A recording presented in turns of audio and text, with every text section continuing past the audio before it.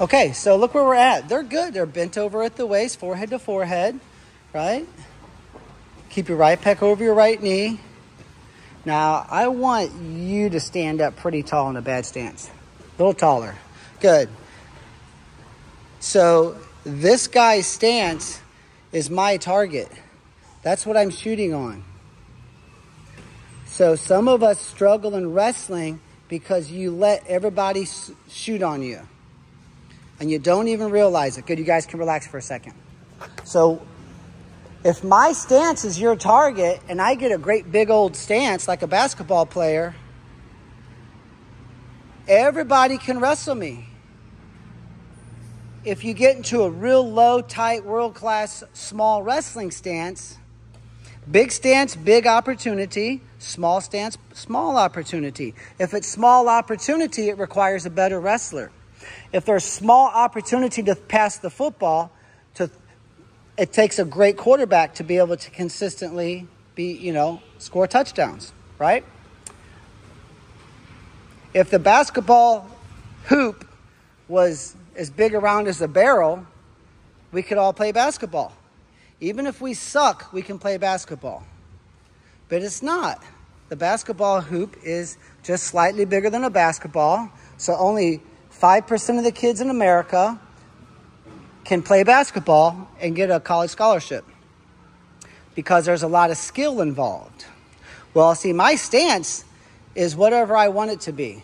The soccer net is the same size. The basketball hoop is the same size.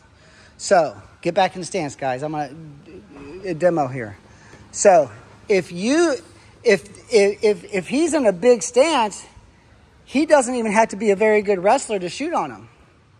Don't you want to take 95% of America and say, you can't wrestle me? Yeah.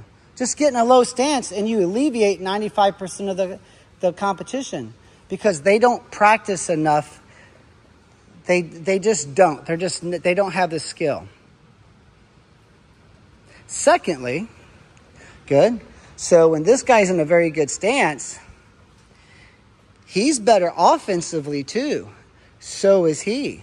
So the one stance that takes away your opponent's opportunity, think about a track runner getting ready to explode off of the line. Think about a coiled up snake. A coiled up snake is dangerous, ready to strike. A snake that's not coiled up can't hurt you. So you want to be in a low, tight stance. We say feet wide, touch the mat, don't let them read your shirt, hairline to hairline, keep your left heel behind your left back hip pocket, right pec over right knee, don't let them read your shirt, right? We lean on our opponent a little bit. When I'm there, I'm better offensively and also defensively, okay?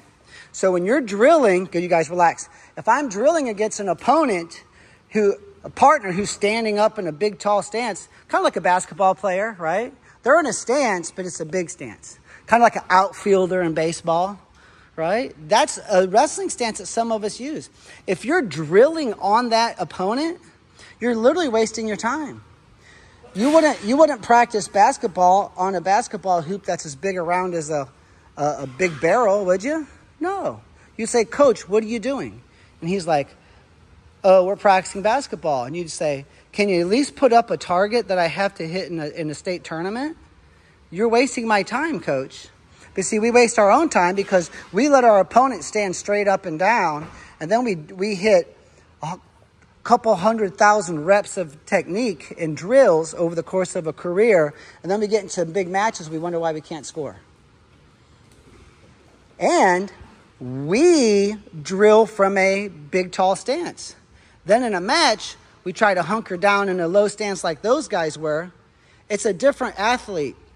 To move and fake and circle and sprawl and react and tie up and direction change from a low stance requires a different feel. It's a different kind of an athlete.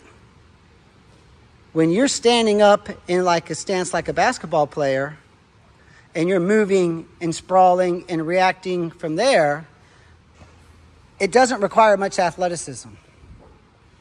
So some people say that wrestling is 90% mental. Wrestling might be 90% stance because your confidence comes from not getting your head beat in, right?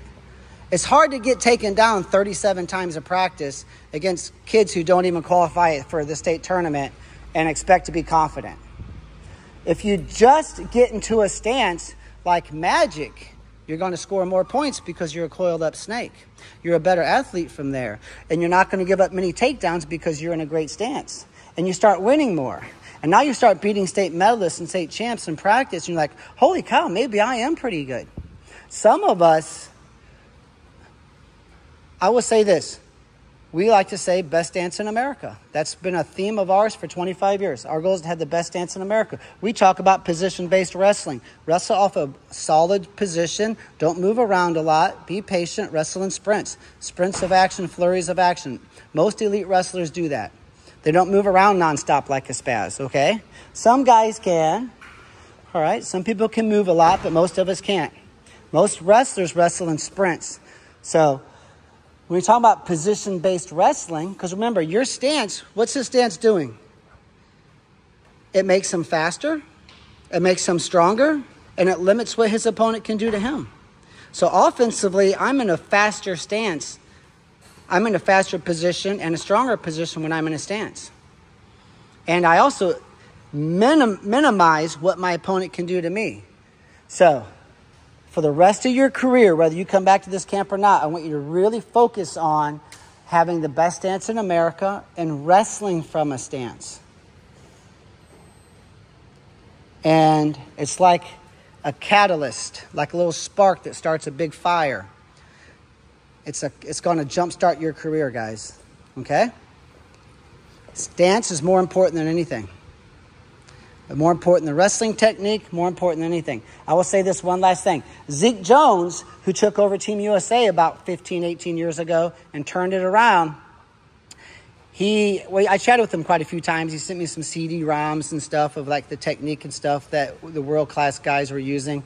And he said this. They went through the Olympics, the World Championships, the Russian Nationals, the U.S. Open, the Asian Games, and the European Championships. Those 6 tournaments, and they went back for 5 years. And every big high-level match, they broke down every high-level match of all of those 6 tournaments for 5 years. And they have a chart, big poster boards all over the office.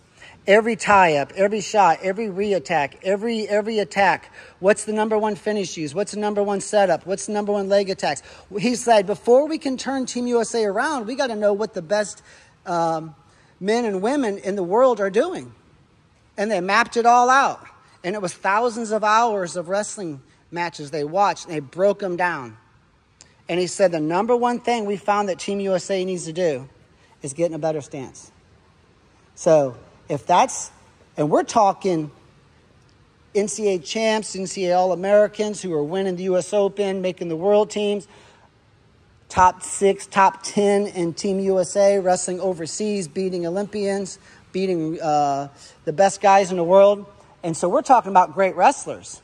And if Zeke said the number one thing Team USA needs to do after thousands of hours of mapping out every tie-up, every attack, every finish, every attempt of the best wrestlers on planet Earth, of the top 6 tournaments in the world for the past 5 years, the number one thing he said was America needs a better stance. Okay?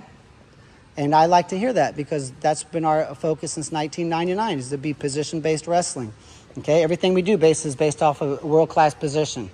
And positioning is what? It makes me faster, stronger, limits what my opponent can do to me. Whether I'm on top, whether I'm on bottom, front headlock position, pinning position, front headlock defense position, leg attack, sprawl defense.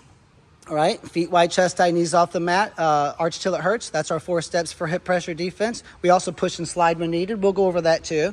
So we have core positioning skills and drills from all of these areas. But as far as stance is concerned, that's what really screws us up sometimes. Okay? So